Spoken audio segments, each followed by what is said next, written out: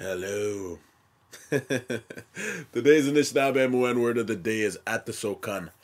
Adisokaan is a really cool word because it offers some insight into the Anishinaabe mind. So Adisokaan can mean two things. It can mean story, but it can also mean spirit.